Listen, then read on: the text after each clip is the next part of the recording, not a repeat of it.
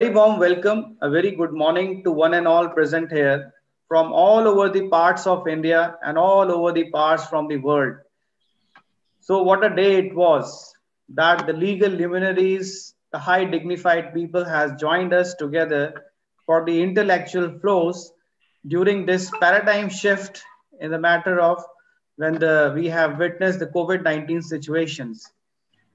I, Dr. Avnish Bhatt, the faculty convener, along with Ms. Ekta Gehlawat, the faculty convener of this international webinar on the rule of law and access to justice in the age of uncertainty. Again, warmly welcome everyone to this international webinar in which we have your Lordship, Justice Swatan Kumar Sir with us, Honorable Justice, our Lordships, Justice Suryakant, Honorable Ladyship, Justice Sabrina Ma'am from United States of America, our Associate Professor, Professor Tracy Hester from the United States of America.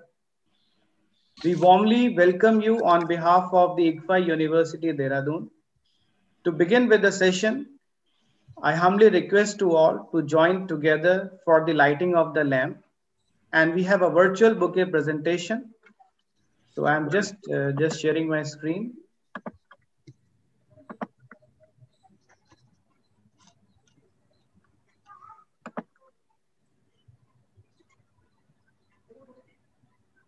Dean sir, whether my screen is visible? Yes. Yeah, surely. Yeah.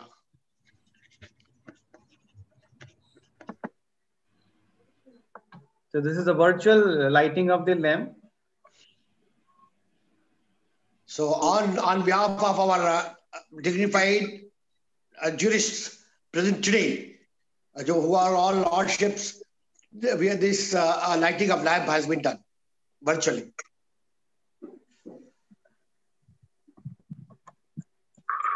Now this is the flyer for the day. And now on behalf of the ICFA University, all of us, the host, we want to give a bouquet presentation. And this is a virtual flower bouquet presentation to Honorable Justice Swatan Kumar Sir. The virtual bouquet presentation to Honorable Mr. Justice Suryakant Sir, Your Lordship. And the virtual bouquet presentation to Honorable Lady Justice Sabrina Ma'am. A virtual bouquet presentation to Professor Tracy Hester Sir from USA. Sir, we all, Ladyship and the Lordship and respected Sir, we again warmly welcome to all of you for this wonderful event we have joined together. Now, to proceed and begin with the session, I would be requesting Honorable Justice Mr. Swatan Kumar Sir, retired Supreme Court Justice, to request him, just I would like to give a brief about our respected Sir. Respected Sir is a highly celebrated Indian judge, retired from Supreme Court. Sir is a former chairperson of National Green Tribunal and also former Chief Justice of Bombay High Court and a judge of Delhi High Court and Punjab and Haryana High Court. Along with this, Sir has also been awarded with several national and international events, and Sir has significantly contributed in the legal field in the various capacities. So it will take a whole year to describe what Sir has done to the legal community. So I've just kept it in a brief. Now I humbly request Honorable Justice Swatan Kumar Sir for the opening address. Respected Sir, over to you.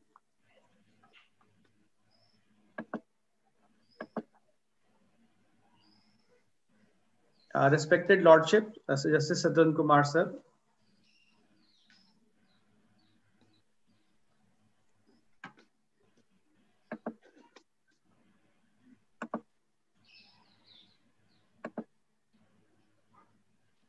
Please kindly, yes. Can you hear me now? Yes, sir, you are audible. Okay.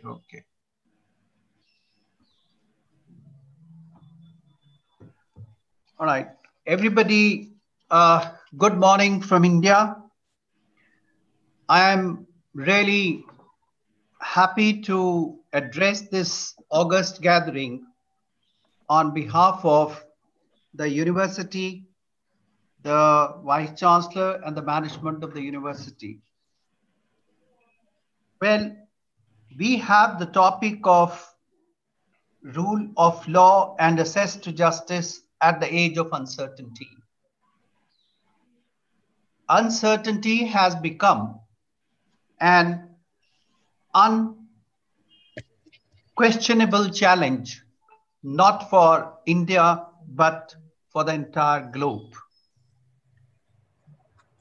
The two aspects, that is the rule of law and access to justice, are fundamental to existence of any country, and particularly a country like India, which has such a huge population. It is mostly known and is for the democracy. The democracy that we have is the essence of our constitutional mandate. Well, in a constitutional democracy, no power is absolute. The constitutional authorities are established by and owe their existence to the Constitution, and the power they exercise flow from that same Constitution. In certain circumstances, these powers become limited in express terms. For an instance, Article 13 of the Constitution expressly limits Parliament's power of lawmaking by making subject to the Fundamental Right chapter. In other parts, it's by necessary implication. Having said that, when I talk of mentioning the access to justice and rule of law, access to justice is expeditious as well as a justice which is available to the citizens, very economically beneficial and free of restrictions. Rule of law, as we all know, is the tool we use to facilitate our endeavor to achieve justice. So therefore, the access to justice and rule of law are the two coins, two sides of the same coin. In the present circumstances where everything is under a restriction, whether it is social, economic, political, administrative, or even health sector, in these restrictions, we have to find out ways and means of achieving this target of human progressive and sustainable development.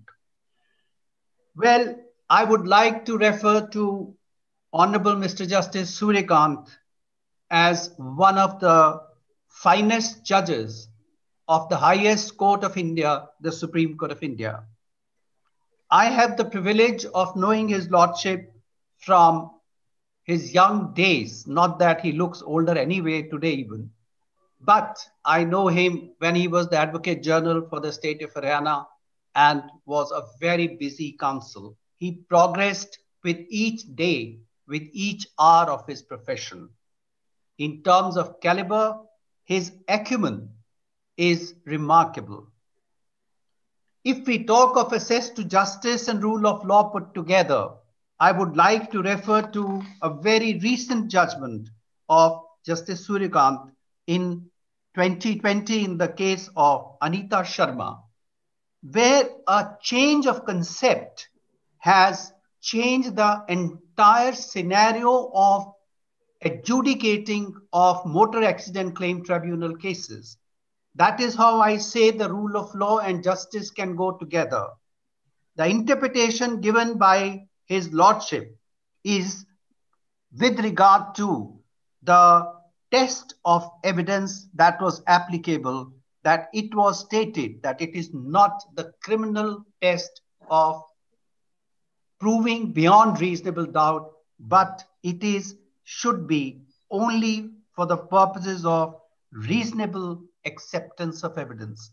So that has changed the entire concept of testing the law in relation to a very common subject of our country.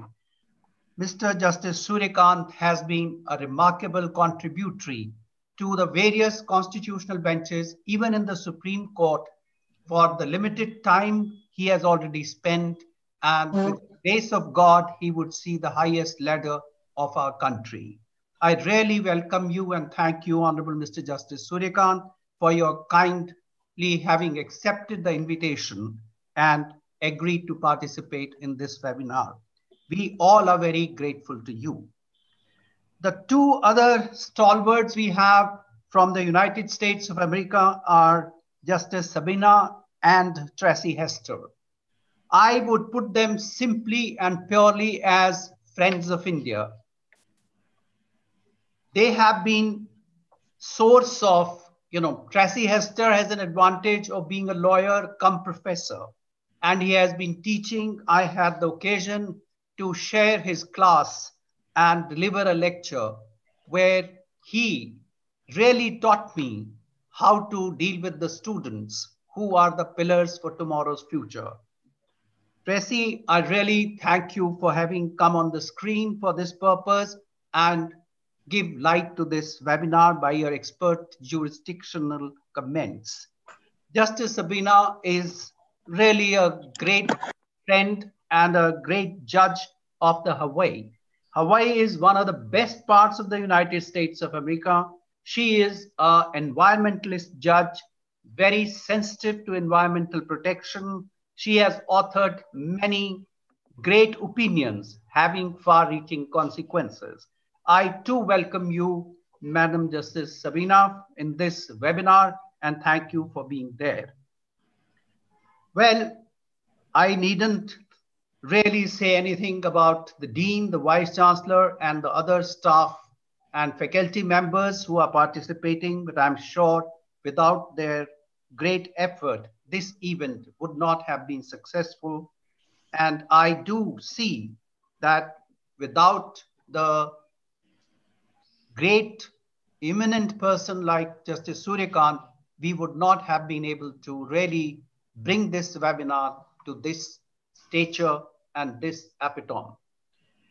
With these small comments, I would only say that the rule of law and access to justice is very vital, even in these critical hours and restricted hours. Role of judiciary is fundamental and it must serve the society in every possible aspect. And that is what the Chief Justice of England and Wales said. We have an obligation to continue with the work of courts as a vital public service, just as others in the public sector and in the private sector are doing. So to deliver administration of justice, irrespective of the hour, is the duty of the administration of justice, which I am very happy to share that the Indian judiciary has always performed to its best, even in most critical hours. With these comments, I thank everybody and request you to proceed further, please. Respected Lordship, thank you very much for your kind words and your intellectual lightning on the topic of the day, and a welcome which you have extended towards all the guests from on your behalf. Now, I humbly request our respected Dean, Professor Dr. Yugal Kishore, former Vice Chancellor and former Registrar, National Law University, Assam, for this warm welcome and for an opening address from his side. Respected Dean, sir, over to you. Thank you very much, Dr. Avnish Bhattji. Good morning to and welcome to one and all, especially the jurists who are available today to speak on this occasion of an international webinar. Respected my Lord, Mr. Justice Suryakant sir, Honorable Judge, Supreme Court of India, Honorable Lady Justice Madam Sabrina McKenna. If my pronunciation is wrong, I may be excused, Madam. Supreme Court of Hawaii, USA. Honorable Mr. Justice Swadan Kumar Sahab, former Judge, Supreme Court of India, and the chairperson, Green NGT, National Green Tribunal, Professor Dr. Tracy Hoster, University of Houston, USA.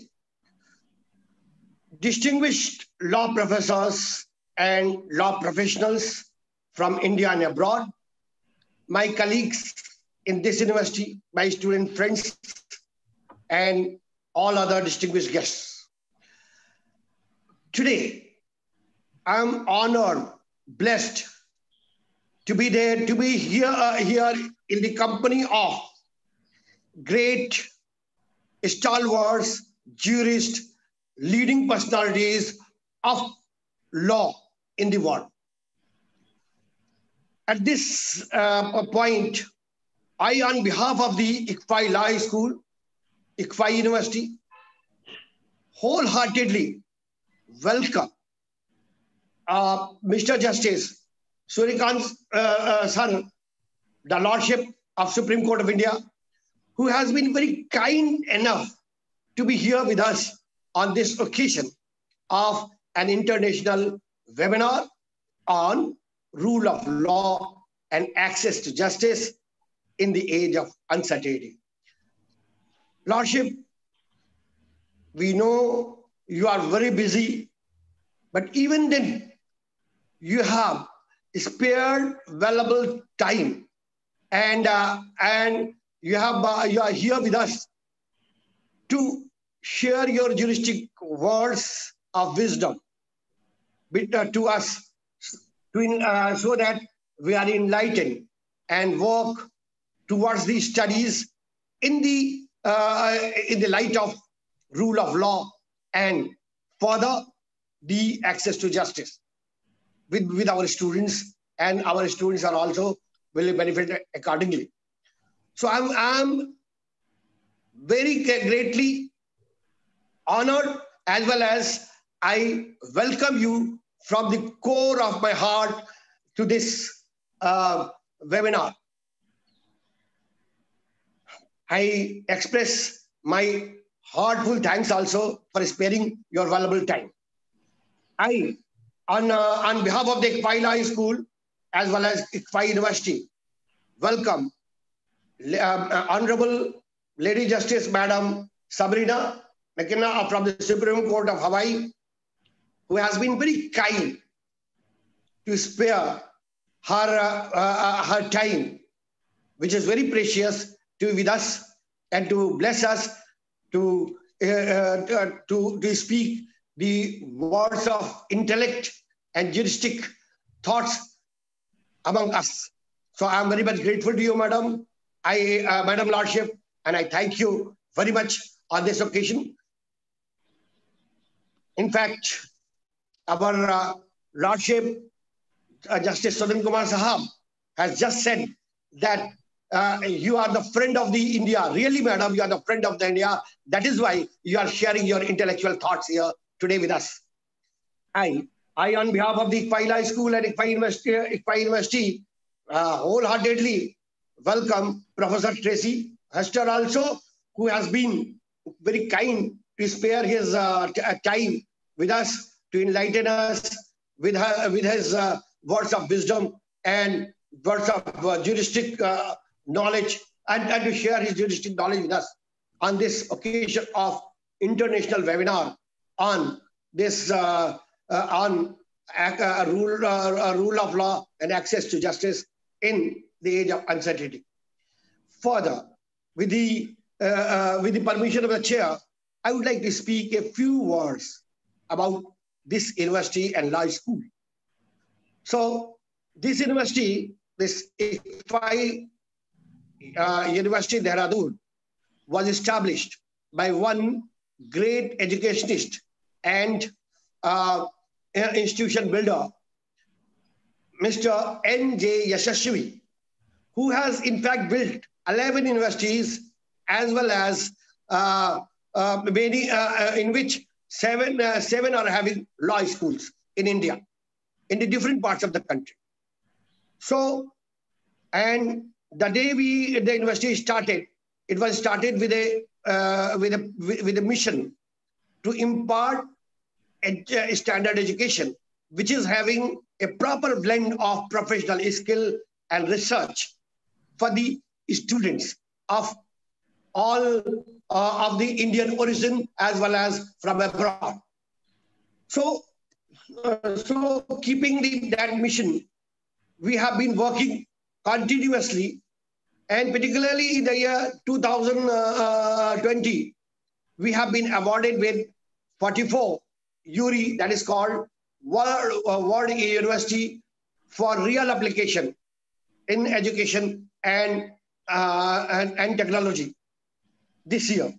Further, our law school is also, with your good wishes, is doing wonderfully well. And this year, we have been ranked as the 6th top university of super excellence by CSR ranking, whereas the India Today ranking has put us this year at 26 throughout India. We are one of the best universities in Uttarakhand. So we have, and our university has been recognized as e-lead university, which is capable of imparting the e-education among the students.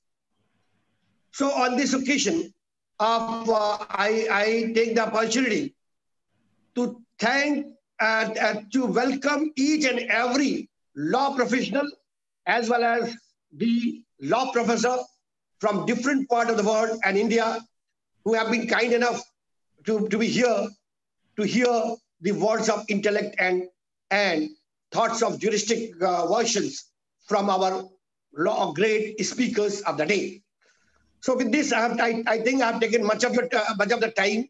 I don't want to be there in between you and the great speakers, those who are very much stalwarts of the occasion. But of course, I, from the core of the heart, will certainly thank, before I leave this platform, to our Mr. Justice Swatantra Kumar Sahab, because Lordship has exceptionally supported us, inspired us, and guided us to make this particular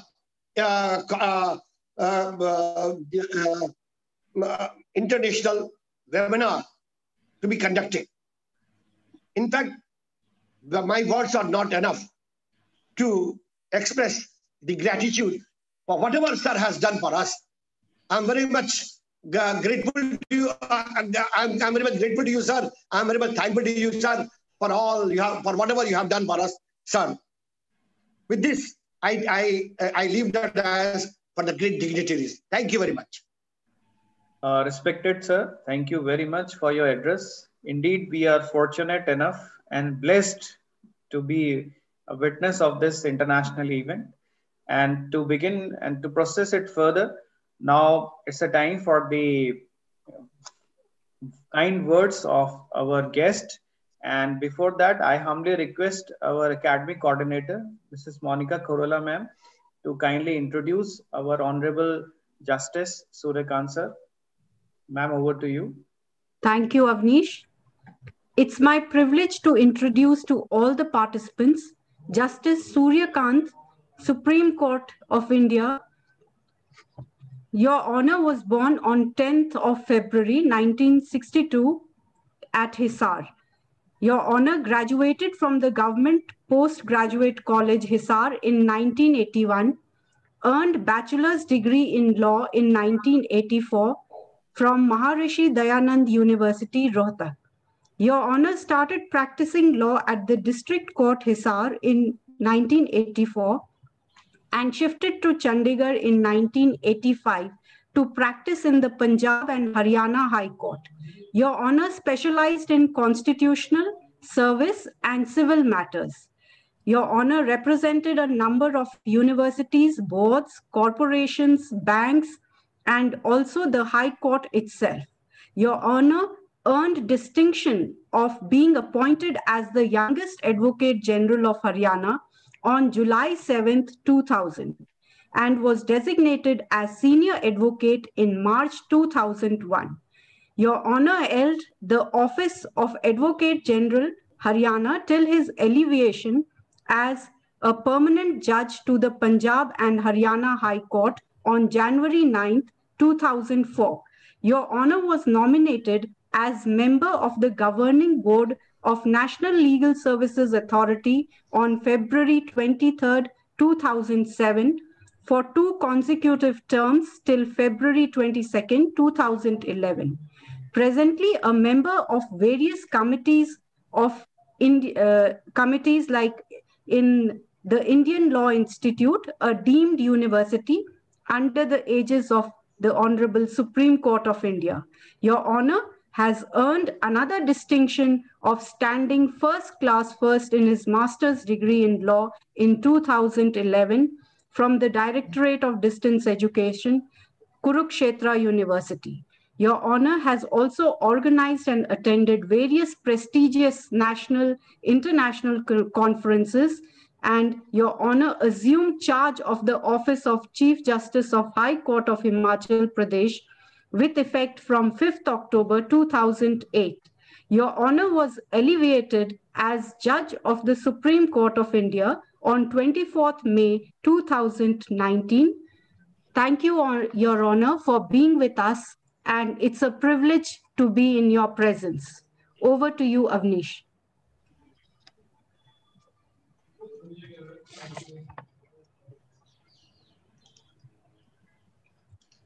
Your Honor, if you could take the mic, please. Okay, please. Thank you very much. Thank you. Honorable Mr. Justice Satwinder Kumar, former Judge of Supreme Court of India. Honorable Justice Sabrina from the Supreme Court of Hawaii. Professor Tracy Hester from the University of Houston. Professor Dr. Mudu Vinay, in absentia, the Vice Chancellor of ICFAI University, Dehradun. Professor Yugal Kishore, Dean, Law School of the University. Dr. Avnish Bhatt, the Assistant Professor. Ms. Ekta Gehlawat, Assistant Professor. Mrs. Monica Corolla, the Academic Coordinator of the Law School. Members of the University, faculty. I can see some members of the bar also have joined us. I welcome them as well. And my dear students, thank you very much for inviting me to share my views on the subject of rule of law and access to justice in the age of uncertainty. Starting with Indian perspective, I wish to point out that India has one of the widest and most inclusive constitutions in the world. Since 1950, our republic has defied numerous apprehensions of failure, and in stark contrast to our subcontinental neighbors, which have undergone various political turmoils, violent dethroning, and multiple constitutions, our democracy has withstood the test of time. However, despite the volume of our constitution and the breadth of its safeguards, there remains significant scope for improvement on many important socio-political indices.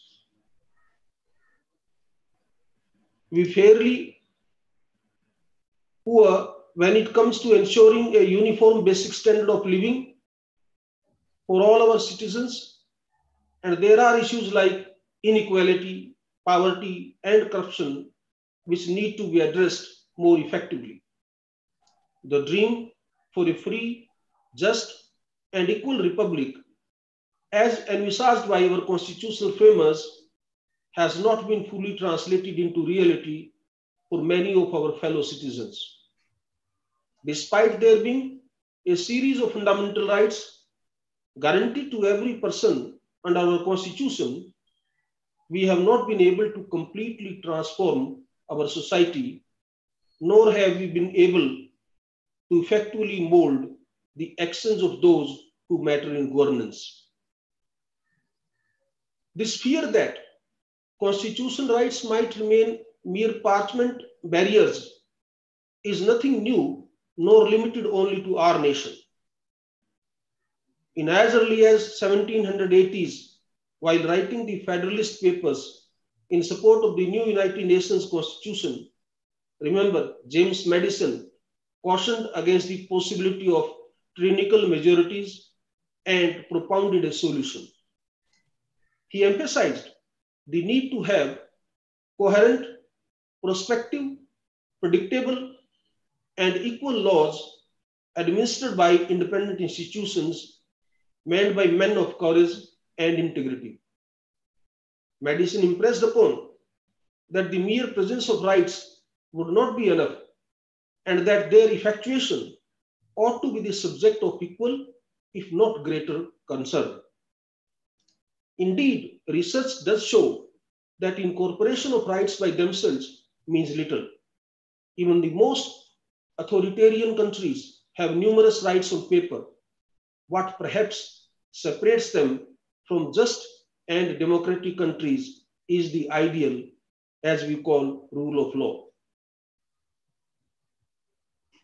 Discussing the rule of law, let's explore the interrelated concepts of rule of law and access to justice, which ensure that the rights guaranteed under our Constitution can be effectively implemented. Though the rule of law and access to justice are primarily procedural in nature, they are somewhat wrapped around a bundle of fundamental rights and constitutional principles. Therefore, these rights are extremely crucial in holding together our constitutional vision. The term rule of law is a phrase that is often used in a very imprecise manner. In common parlance, it symbolizes the existence of a robust and healthy judicial system. Many philosophers and jurists, beginning from Aristotle in 350 BC, have attempted to define this principle, with each adding their own morality and perspective to it. Indeed, the discourse around its definition is so rich that any attempt at summarization over the next few minutes would be a futile exercise.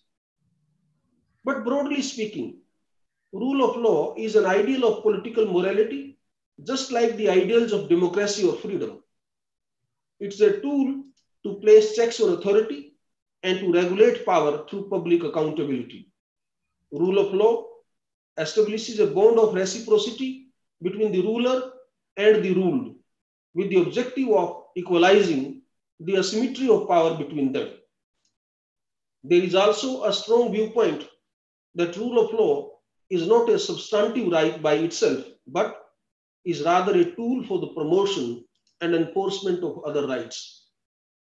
Regardless of the fact that a huge amount of jurisprudence has been developed and acted upon in the modern era, the concept of rule of law and access to justice is worth traceable back to ancient Indian traditions. I should remind you the rules of dharma that governed ancient Indian society strongly disapproved the animalistic instinct of Matsya Nyaya, that is known, the law which follows and allow the big fish to eat smaller ones. They instead emphasized on non-ambiguity in law, the importance of fairness, and cast a duty on the king to follow certain principles of justice. An illustrative example of rule of law in ancient India, as we were taught while we were students of law, is the story of a king whose son had killed a poor and innocent person. While the trial was being conducted before the king, his wife served him some special dishes. The king realized that this was meant to influence his decision-making process. He therefore refused to eat the food, went back to his court, and concluded the trial by holding his son guilty of the murder. This exemplifies how the moral and judicial approach used to enforce the principles of equality before law. Coming to the modern jurisprudence, as you know, A.V. Dicey says that the rule of law requires three things. First, the supremacy of the law. Second, equality before the law. And third, consistency and predictability by way of common law. This is in contrast to an arbitrary, ad hoc, or discretionary system, or in the words of Aristotle, a rule by men.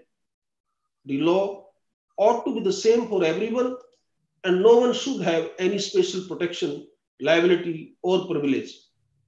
Dr. Lon Fuller has very aptly said, and I quote, "Be ye never so high, the law is above you." But then rule of law cannot be ensured without an independent judiciary and access to justice, making both these principles essential part of rule of law itself.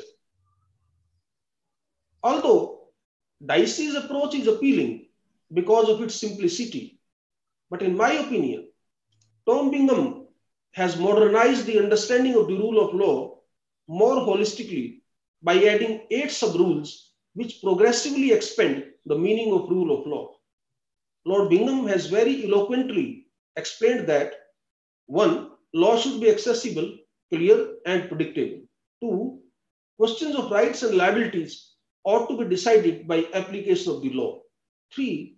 The law of the land should apply equally to all, except when objective difference requires differentiation. 4. Public officials should exercise their powers in good faith and not exceed them.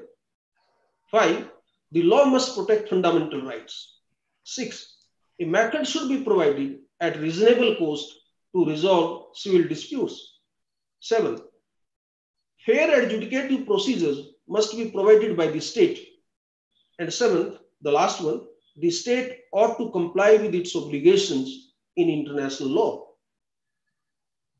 The Indian Constitution does not expressly recognize or make applicable either access to justice or rule of law, unlike Article 34 of the Constitution of South Africa. But I believe that each of the 8 requirements for rule of law, as suggested by Lord Bingham, can be found under our Constitution or can be traced to our precedent-based common law system. Fundamental rights are guaranteed under Part 3 of our Constitution, and any laws inconsistent to it are liable to be struck down under Article 13. Fair adjudicative principles, like the principles of natural justice, have been imported into our legal system through common law jurisprudence, and due process has been constitutionalized through Article 21. Equality in law, as well as of opportunity and employment and prohibition of discrimination, have been incorporated into Article 14 to Article 17. Certain retrospective laws are prohibited by Article 20, and a unique powerful mechanism for enforcement of fundamental rights has been guaranteed through Article 32 and Article 226. Free legal aid and equal justice are mandated by Article 39A and Article 51 of the Constitution, which imposes upon the state the obligation to comply with international law and maintain international peace and comity. Various other doctrines of public trust, accountability, transparency, and certainty are traceable in various articles under the directive principles of state policy.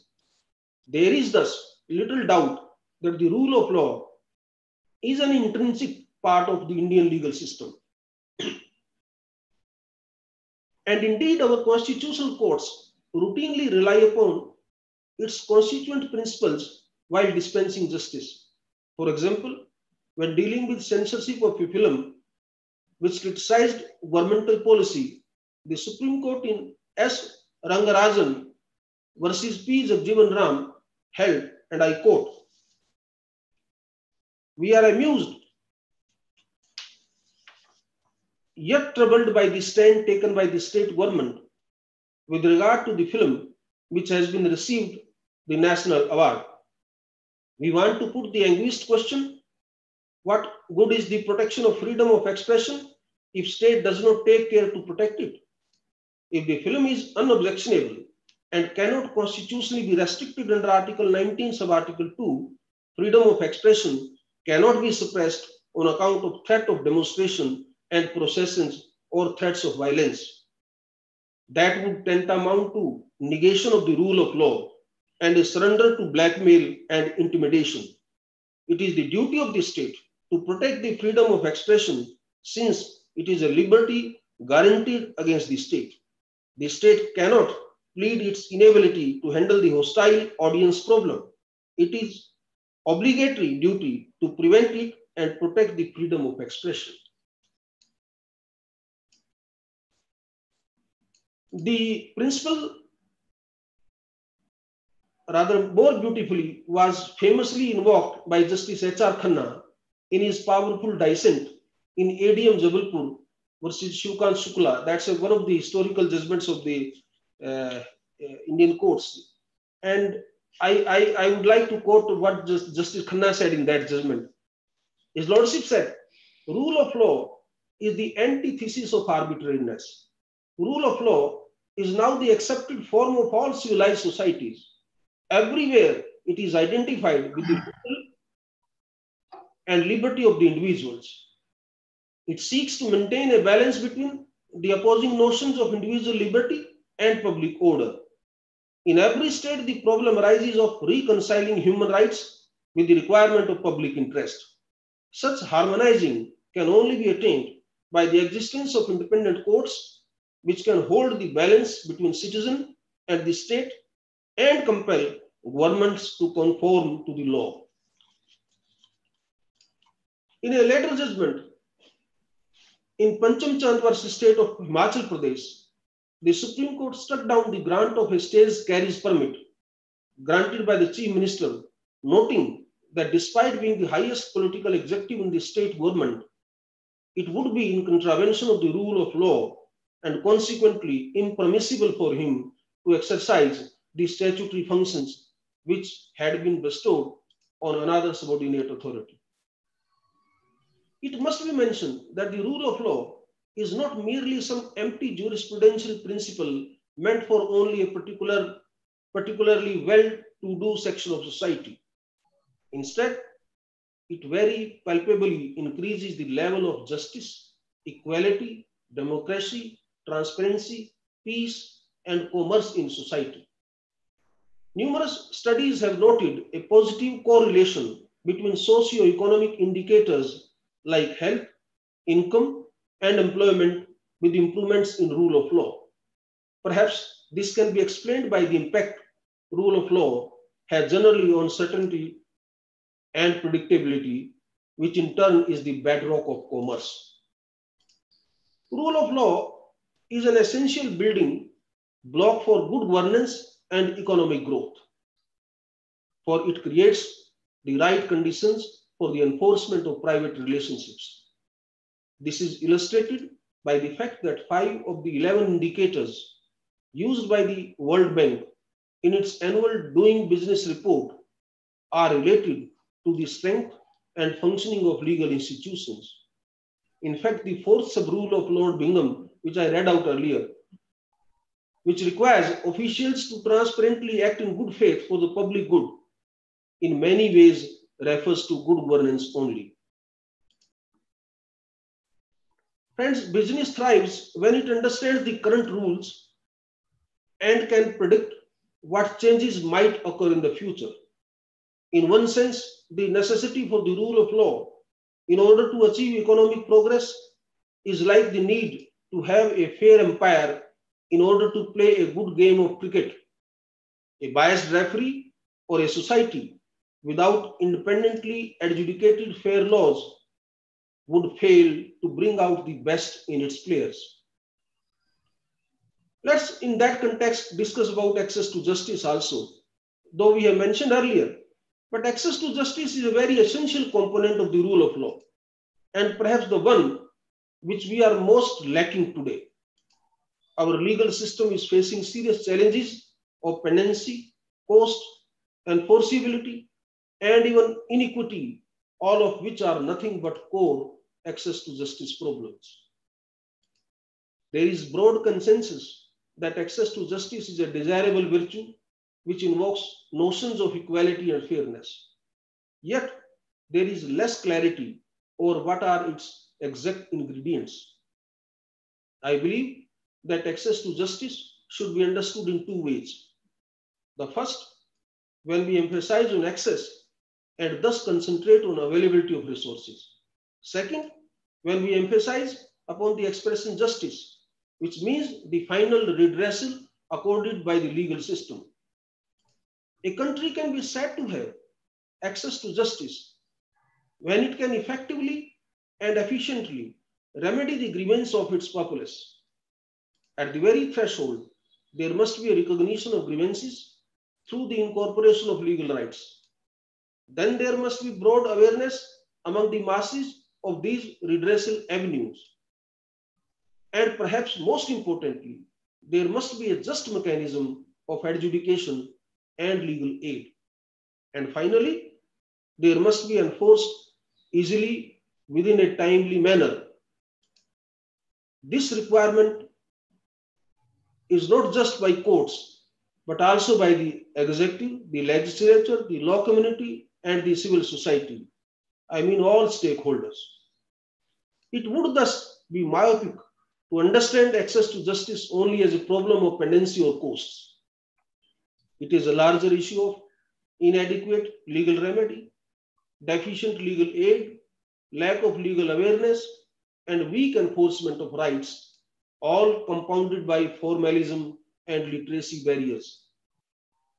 These principles have been reiterated most famously by the Supreme Court of India in the case of Hussain Ara Khatun, and have also been incorporated into our constitution by way of Article 39A. A constitution bench of the Supreme Court in Anita Kushwaha's case authoritatively declared that access to justice is an intrinsic and inalienable human right emanating from Article 21. In fact, the entire edifice of our constitutional justice system centers around Article 32 and Article 226, which by providing direct access to the highest courts of the land for enforcement of citizens' fundamental rights are nothing short of revolutionary. Access to justice, therefore, is a core virtue of the Indian Constitution and cannot be ignored at any cost. Coming to the third component of the today's discussion, namely the uncertainty part arising out of COVID-19. Friends, it would be unfair to not acknowledge that there has been some impact on rule of law in India and across the world because of the coronavirus pandemic. History shows that these ideals are impacted in times of crisis. The Second World War witnessed numerous erosions of personal freedom in the name of military necessity, like in the infamous Korematsu incident, when the Supreme Court of the United States failed to intervene in a case where Japanese American citizens were jailed without trial merely because of their race. Similarly, in India, we have first-hand witnessed how enforcement of fundamental rights was suspended during the 1975 emergency. The present health crisis has necessitated swift action on part of the government and some extreme restrictions on freedom and liberty. From mandatory quarantines to travel restrictions, shuttering of educational institutions to restaurants, interpretation of recreation activities and closing of those activities, and even sources of livelihood. All these measures adopted in India have been intense both in quantity and quality. In order to trace context and quarantine suspected positive patients, the state might have expanded its surveillance and interception capabilities also. These increased opportunities for conflicts are further worsened by the inability of courts to function at full capacity due to social distancing requirements. A report from the Global Access to Justice Project indicates that only 8% of the legal system across the world functioned normally during the pandemic. The pandemic is thus simultaneously delaying the resolution of the existing disputes and is also creating new conflicts. Although, as citizens, we owe a duty to make sacrifices for the collective benefit of our nation, nonetheless, we must ensure that the exceptional powers invoked by the executive do not continue to operate after the pandemic. We must make a conscious effort to protect the rights of vulnerable groups of poor, marginalized, and the disadvantaged sections of society. In the present paradigm, when traditional courts are somewhat at a standstill due to the coronavirus, internet and technology have come as important allies to help solve this access to justice problem. Fundamentally, technology erases one of the two most important barriers of geography and access, and the internet resolves the problem of convenience and cost. Online virtual court, which was only an experiment till a couple of months ago, has become the new normal as a result of the coronavirus pandemic. In fact, the courts started relying upon technology to aid adjudication well before the present pandemic. For example, various high courts have initiated virtual courts for petty traffic cases. The work which earlier required about a dozen judicial officers is now being handled by only a handful of judges who electronically adjudicate the contested matters. Similarly, the Supreme Court has been translating its judgments into various vernacular languages with the help of artificial intelligence. Many high courts are improving their process of e-filing and computerizing their records for easy access and free availability. Such reforms would lead to a demystification of the justice dispensation mechanism, thereby creating greater transparency and accountability. Today's e-courts have also led to three very clear benefits. One, geographical limitations for lawyers have been erased. It is now commonplace for lawyers residing, say, in Arunachal Pradesh to appear before the Supreme Court through video conferencing. Concomitantly, Indian lawyers are appearing in cross-border arbitrations from within the confines of their homes.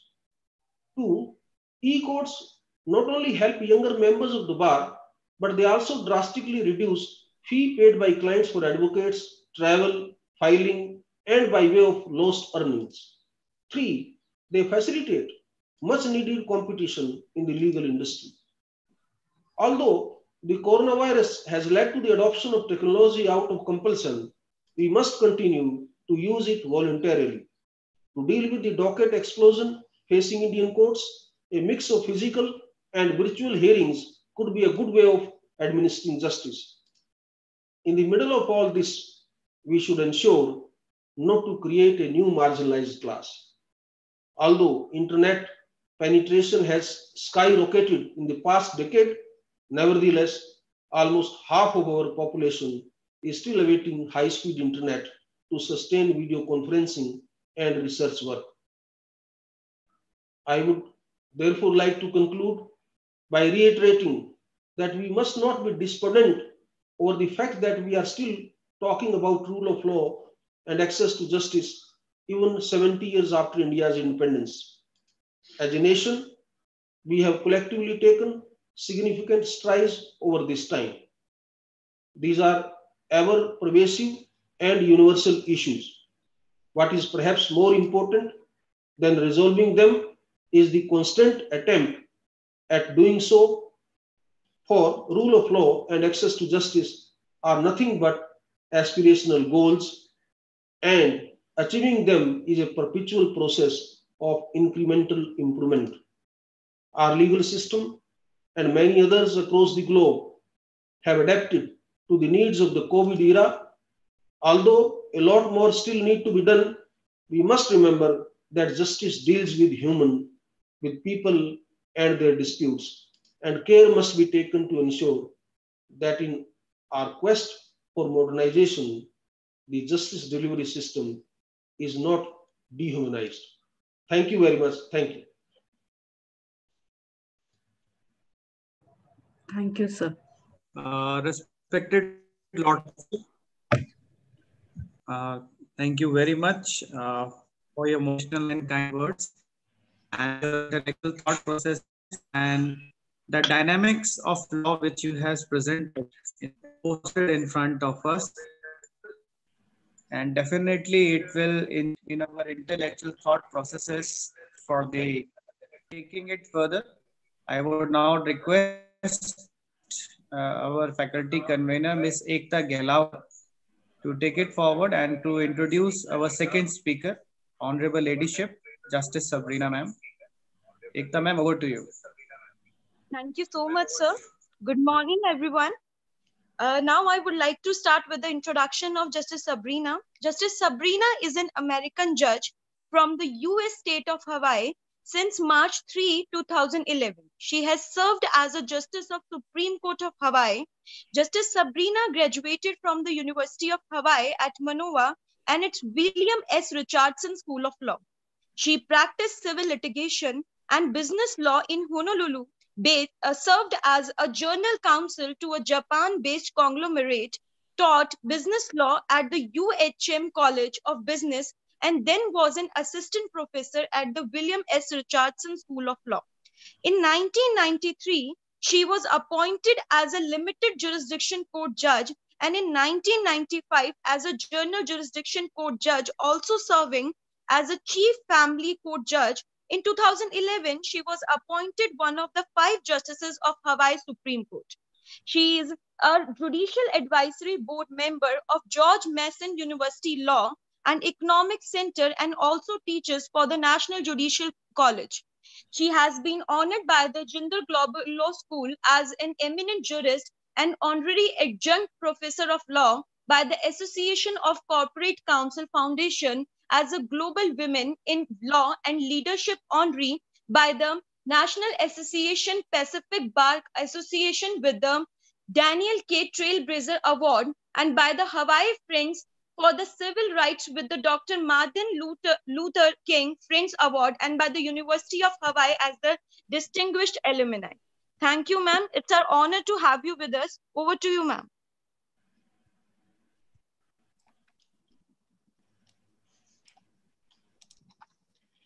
Namaste and aloha from Hawaii. Honorable Justice Swantantar Kumar, Justice Kant, Professor Hester, Honorable Dean and professors, dignitaries, everyone in the audience, it's truly an honor to be able to speak to you. I'd like to thank Justice Kumar, former Justice of the India Supreme Court, who headed the National Green Tribunal with such courage and foresight for inviting me to join this esteemed panel. I'm thank you, Justice Kumar, for calling me a friend of India. I have had the honor of visiting India several times. Although I have not had the honor of visiting ICFA University, Dehradun, and your law school, I was privileged to visit Dehradun and Mussoorie in March of 2019 to visit Rajaji National Park, and I hiked up the Jabarket Nature Reserve to see the majesty of the Himalayas in the distance. So I would like to provide a little bit more context of my background. As indicated, I am one of 5 justices of the Supreme Court of the state of Hawaii, which is one of the 50 states of the United States of America. Hawaii is an island state in the middle of the North Pacific Ocean. It's the most remote populated landmass in the world. And it has 6 major populated islands. Hawaii's population is only 1.4 million as compared to almost 1.4 billion in India. But Hawaii and India do have some things in common. We are also a multicultural, multi-religious society. We are unique among the 50 states as we are the only state with a majority Asian population. I believe visitors from India feel quite comfortable when they visit Hawaii. And let me tell you that Asian Americans in Hawaii and across the United States are very proud that an Indian American has been elected vice president. Like India, the native people of Hawaii also experienced colonial oppression. In Hawaii's case, it was by the United States. But Hawaii has also had a strong British influence. And if you were to Google to look at the flag of Hawaii, you would see that the British Union Jack is part of the flag of the state of Hawaii.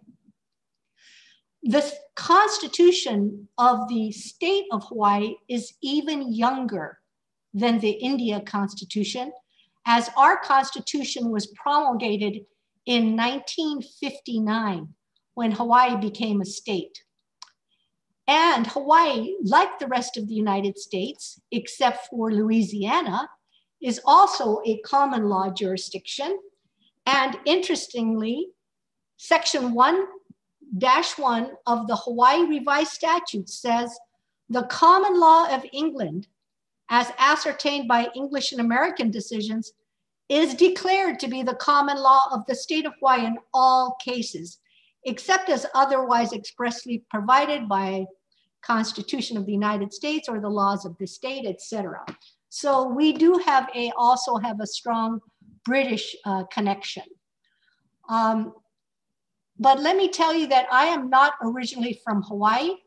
I was born and raised in Japan with 1 year in the Philippines as the only child of an American professor and a Japanese mother. My mother was later naturalized as a US citizen. I grew up in a bilingual, bicultural, and multi-religious background. I went to Christian churches, Buddhist temples, and Shinto shrines. And I attended American education, United States Department of Defense schools, graduated from high school from a US school in Tokyo, Japan. And then I came to the University of Hawaii at Manoa, which I attended on a women's basketball scholarship. And in terms of, you've heard about my background, my professional background, and we are appointed to the Hawaii Supreme Court for 10-year terms. I was appointed in early 2011, and I have just been retained to serve until my mandatory retirement age of 70, which is older than the India mandatory retirement. The Hawaii Supreme Court is the final arbiter of all issues of Hawaii state law, including the 5 justices have the privilege of construing our unique Hawaii state constitution. That's a little bit different. Each state has its own constitution. And the Hawaii Supreme Court contains explicit provisions protecting a person's right to privacy, to a clean and healthful environment. And we even have the right of private and public employees to unionize and collectively bargain. The Hawaii Constitution also protects traditional and customary practices of our indigenous population. Our court takes very seriously our prerogative under United States federalism to construe our Constitution to provide greater civil rights and environmental protection than provided under federal law or by other states. Now, unfortunately, being that we are so isolated and have such little land, we have a very, very high cost of living. We have the highest median house prices within the United States as a state. There are more expensive cities, but as a state, we have the highest house costs. And therefore, we also have the highest per capita homeless population of about 7,000 to 10,000 people of our 1.4 million living on the streets in tents or under tarps. So having provided this background, I'd like to talk a little bit more now about the topic of the rule of law and access to justice in the age of uncertainty. I'd like to, I want to talk about the rule of law, what it means, and access to justice, what appears to be some of the challenges, but also how uncertainty can sometimes create positive change. And I'd like to leave with you some thoughts as to the future. So the rule of law, as Justice Kant has said, according to the World Justice Project, the rule of law is a framework of laws and institutions that embodies 4 universal principles. First is accountability, which means the government as well as private actors are accountable under the law. Second, the laws must be just. The laws must be clear, publicized, stable, and just, and applied evenly. They must protect fundamental rights, including the security of persons, contract and property rights, and certain core human rights. Third, open government. The processes by which the laws are enacted, administered, and enforced must be accessible, fair, and efficient. And fourth, accessible and impartial dispute resolution. Justice must be delivered timely by competent, ethical, and independent representatives and neutrals who are accessible, have adequate resources, and reflect the makeup of the communities they serve. And in this regard, I am proud to say that the state of Hawaii judiciary is the most diverse judiciary in the United States, much more diverse than the federal judiciary, and much more diverse than other state court judiciaries. We have about 45% women, and we have our racial makeup, our ethnic background reflects our community. So in terms of the rule of law, our 4 universal principles are further developed and divided into 8 factors, which are constraints on government powers, absence of corruption, open government, fundamental rights, order and security, regulatory enforcement, civil justice, and criminal justice. And these 8 factors are further disaggregated by the World Justice Project into 44 sub-factors. Now, I recommend that you Google the World Justice Project and look up the Rule of Law Index. They do this every year. The World Justice Project scores and ranks the rule of law of 168 nations every year. They do this through surveys of 130,000 surveys, household surveys, and they also survey legal practitioners and experts throughout the world.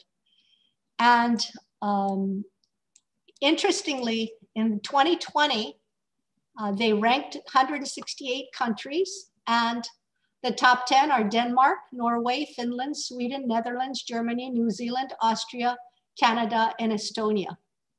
And the United States came in 21st, and India came in 69th.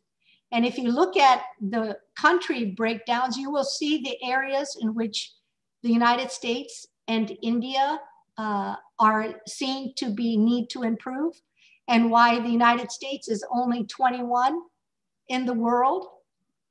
Very, very interestingly, one of the criteria under constraints on government powers is the lawful transition of power. India is actually ranked higher than the United States in this. India is ranked 73 out of 100. The United States, as of when this was published, was ranked number 70. Talk about lawful transition of power. I'm curious to see how much that number in the United States is going to go down next year after what we are seeing in the United States this year.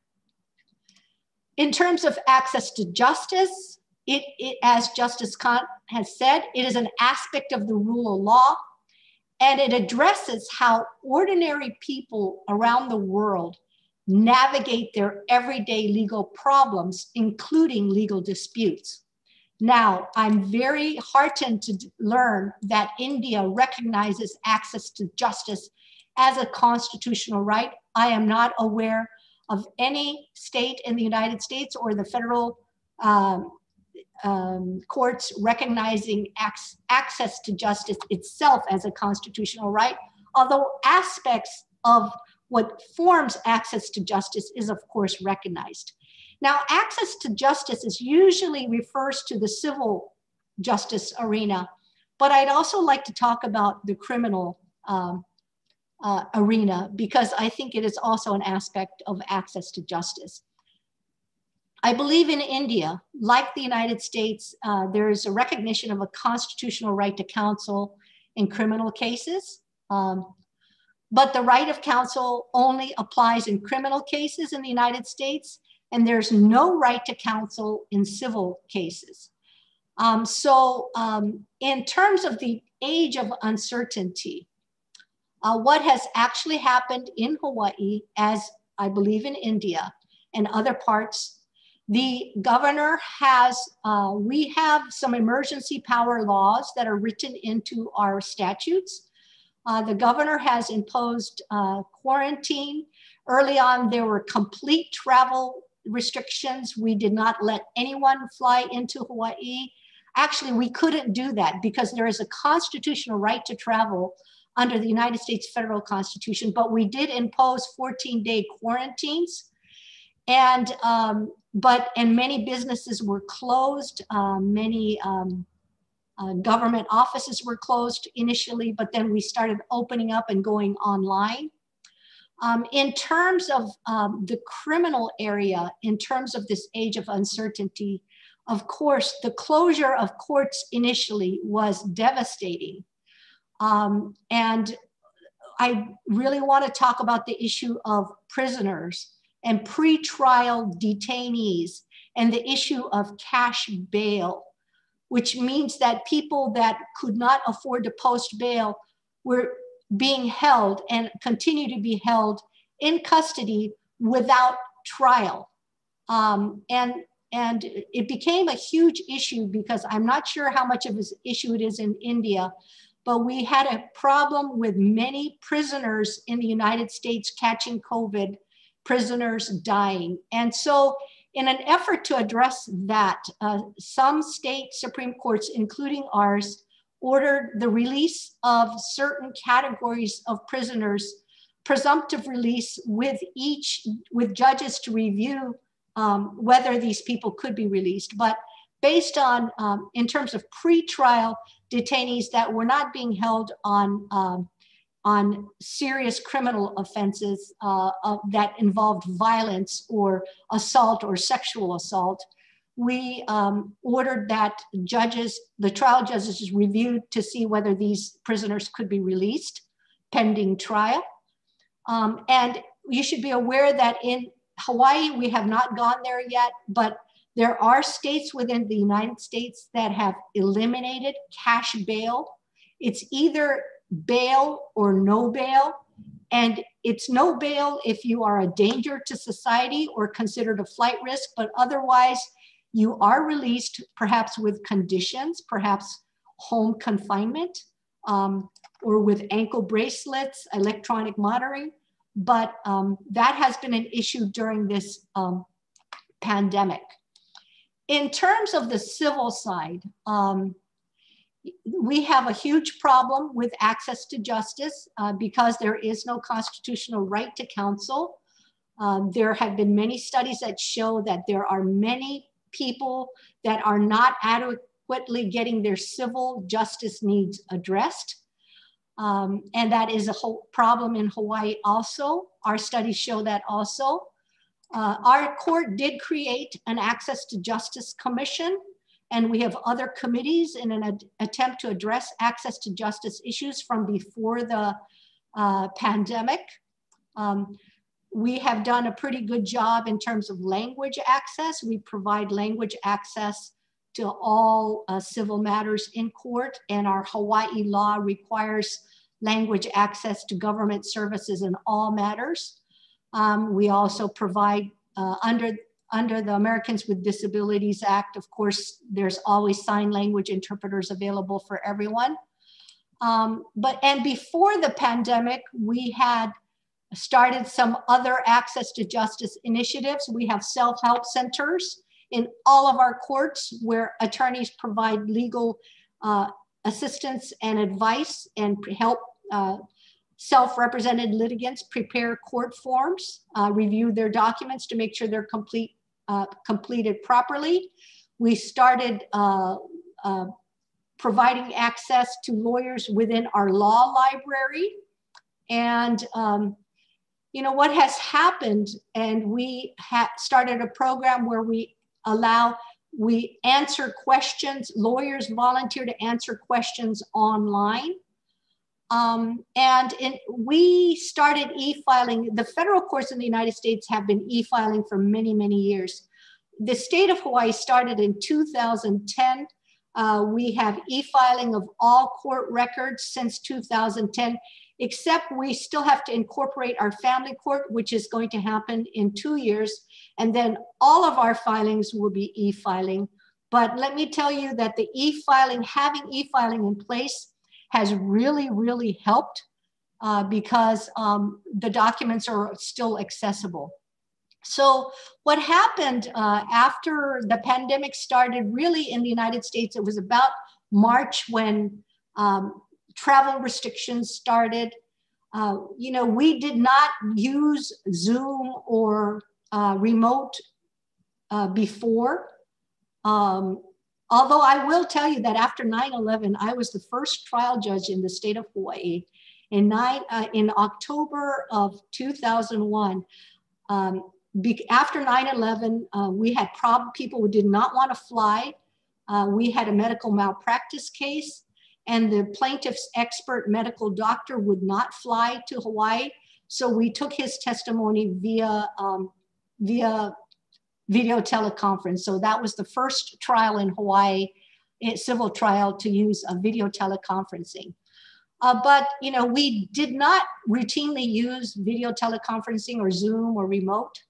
But when we realized that the pandemic closure was going to continue, from May, our Hawaii Supreme Court started doing all of our oral arguments via Zoom, via remote.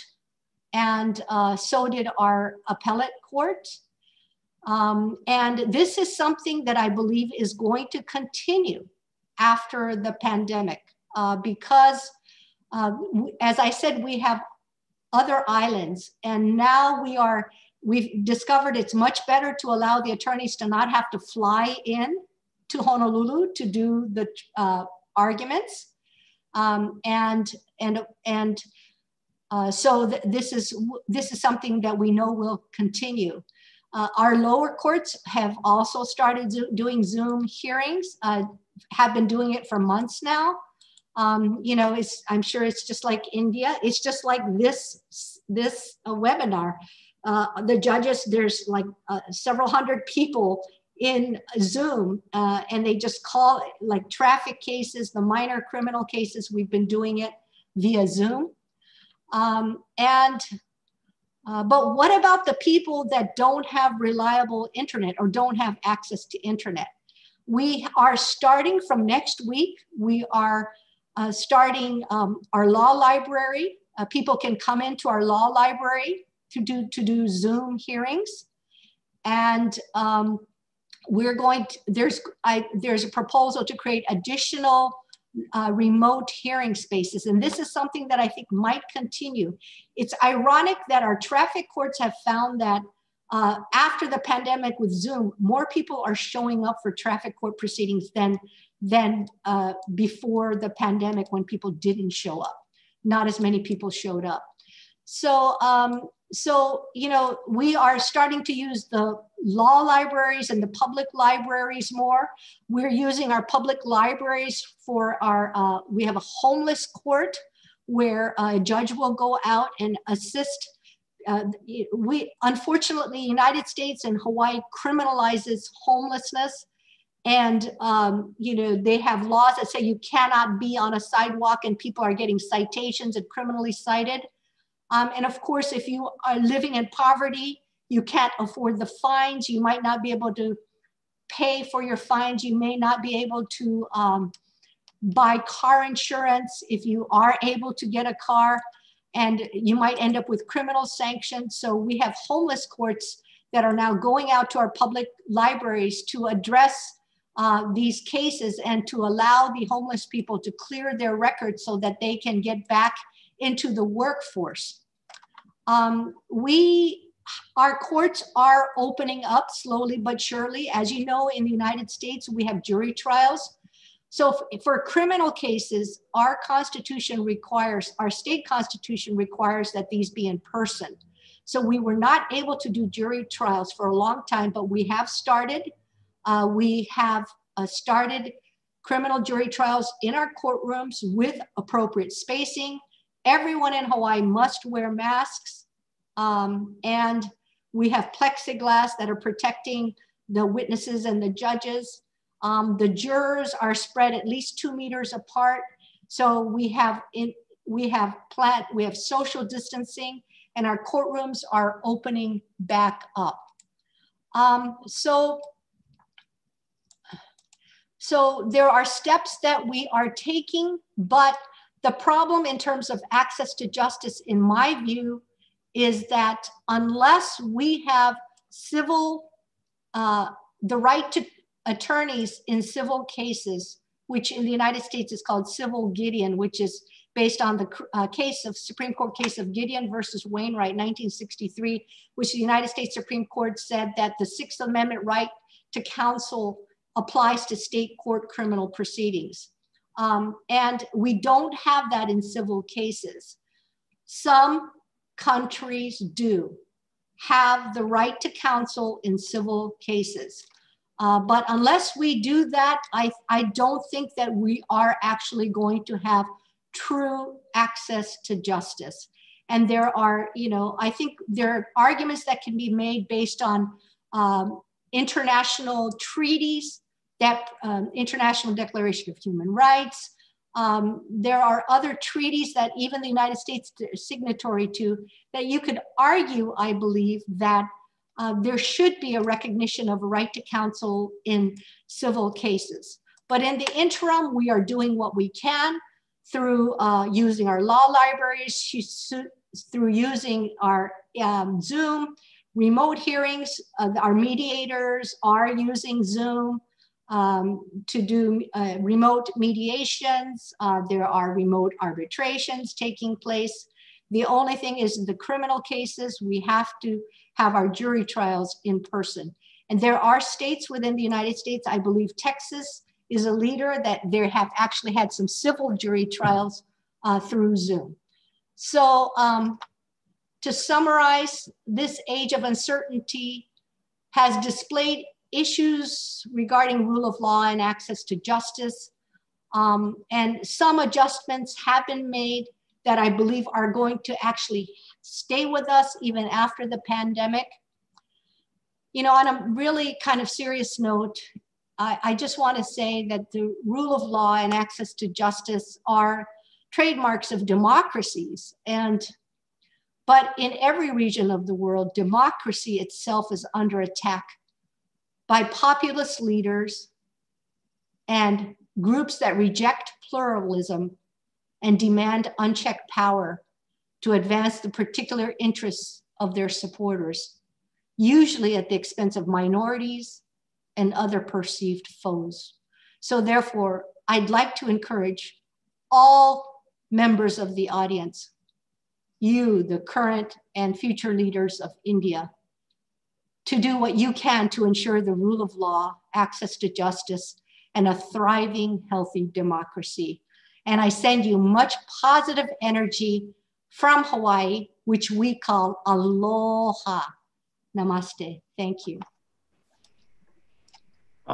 Respected Ladyship, Honorable Justice Sabrina ma'am, thank you very much for enlightening all of us on the perspective that how US is addressing and doing the things during the time of COVID and pandemic times, and also how the US is ensuring the rule of law and access to justice during this time of uncertainty. And also you have thrown the light on various facets of law, that how the US is doing in US manner. So thank you very much again, ma'am. Now moving further for our third speaker for his address. So before requesting our third speaker, Professor Tracy Hester, I would like to introduce respected sir. Respected Tracy Hester is an associate instructional professor at the University of Houston Law Center, where he directs environmental activities and the speaker series for the Environment, Energy and Natural Resource Center. Prior to joining University of Houston, Professor Hester was a partner at Bracewell LLP for 16 years and headed its Houston Environmental Group. Professor Tracy Hester has also practiced in environmental law for over 30 years and has previously served as the chair of the American Bar Association, SEER, Environmental Enforcement and Criminal Committee. Also, sir was the chair of the Houston Bar Association's Environmental Section and has also headed several other positions. Respected sir, we again warmly welcome to you. And now over to you, sir, for your address. Thank you so much for such a generous introduction, Dr. Bhatt. It's a great honor to join this webinar and to join such a distinguished list of speakers. So I wanted to extend my appreciation, say namaste for everyone, to say that it's a great pleasure to be with Justice Kant, Justice McKenna, of course, Justice Kumar, and to join the dialogue, which has really been illuminating for me. Of course, the challenge is that being the last speaker, I have to now add things that haven't already been said, but hopefully we can say some interesting things tonight. So a little bit of additional context. Your introduction did capture that my area of expertise and specialty is environmental law. Environmental law in the United States comprises many different aspects of practice. So that would involve civil and criminal enforcement, as well as regulatory compliance issues and governmental processes in administrative law. So I'll be talking tonight about some of the key challenges that have arisen in our time of uncertainty, primarily due to COVID in the United States.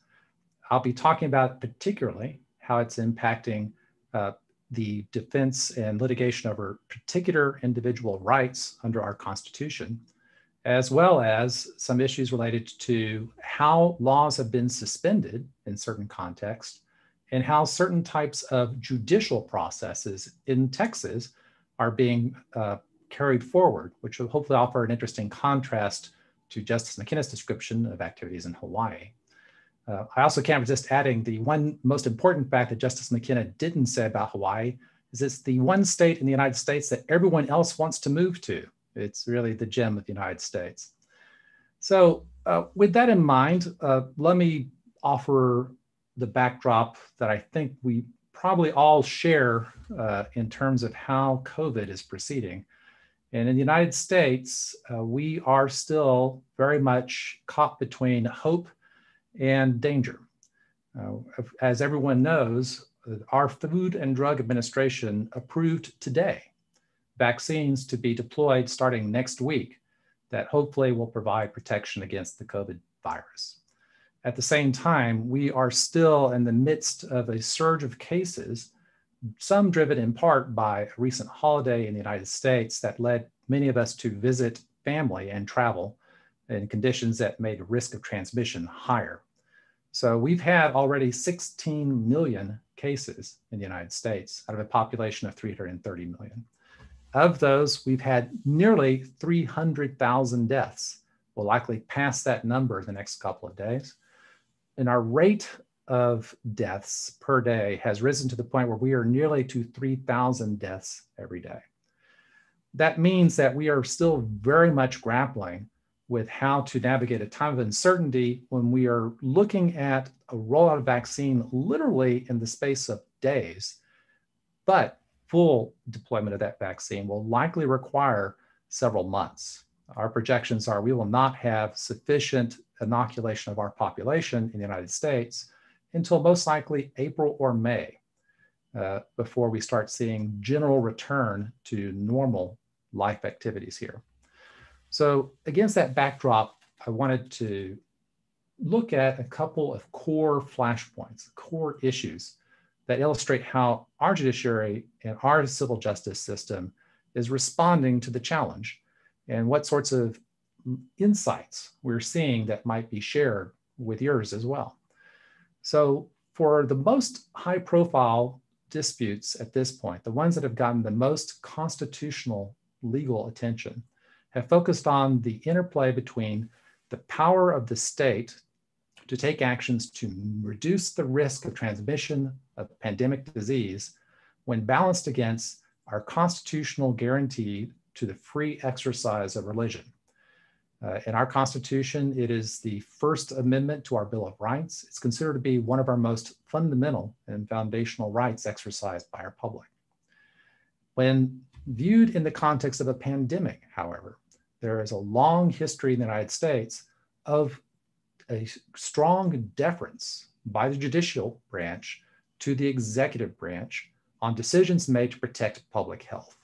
In particular, one foundational decision from the US Supreme Court issued in 1905, Jacobson versus Massachusetts, indicated that the judicial branch needed to let the executive branch have a large leeway in making decisions necessary to protect human health and the environment, including allegations that the executive had overstepped, in certain limited cases, individual rights when public health is at stake.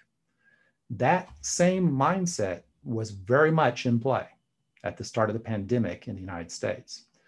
Our pandemic, as Justice McKenna pointed out, really started taking root in mid-March, right about when our universities were on spring breaks. We started seeing travel restrictions, businesses shut down, and those restrictions, which were largely issued on a state-by-state basis, not by one national mandate from our federal government, tended to restrict any type of public assembly areas. So restaurant dining, meetings, concerts, public events, but one of those groups were religious institutions of all sorts. Churches were a target for many of the restrictions for assembly issued during that time frame. Of course, that immediately drew a litigation challenge in the United States. And when the Supreme Court first addressed this, it did so in a decision back in May, which was the South Bay Pentecostal Church decision, where a split court, but nonetheless a majority of the court, held that the Jacobson v. Massachusetts, that principle I told you about from 1905, still applied. That there was still deference that needed to be granted by the judicial branch to decisions made by the executive branch to protect public health, including at a state executive branch level. It was predominantly shaped by a concurring opinion written by our Chief Justice Roberts. Now, with that in mind, that framework guided decisions made by our states all across the United States on how to respond to the pandemic as it continued through the summer. And in general, the executives of our various state governments had a relatively free hand in trying to restrict how often churches could meet, whether they could meet, and when they did meet, what sort of social distancing obligations they had to satisfy. Well, as the pandemic progressed, as it looked as if this was not an immediate emergency concern requiring a short-term suspension of individual rights, and it looked like we were looking at a period exceeding a year, that tension grew. At the same time, as I suspect it's received some attention in India certainly got an enormous amount of attention in the United States. We had one of our justices, Justice Ruth Bader Ginsburg, pass away. That led to an immense political battle, but the end result is that we have a new justice sitting on the Supreme Court, Justice Amy Coney Barrett. She is viewed as more conservative. That changed the chemistry of the court. So we have now had a retesting of the same tension I described, and the court has given a different answer. In a decision that was just issued last month, the Roman Catholic Diocese of Brooklyn versus Cuomo out of our state of New York, the court reached a different conclusion.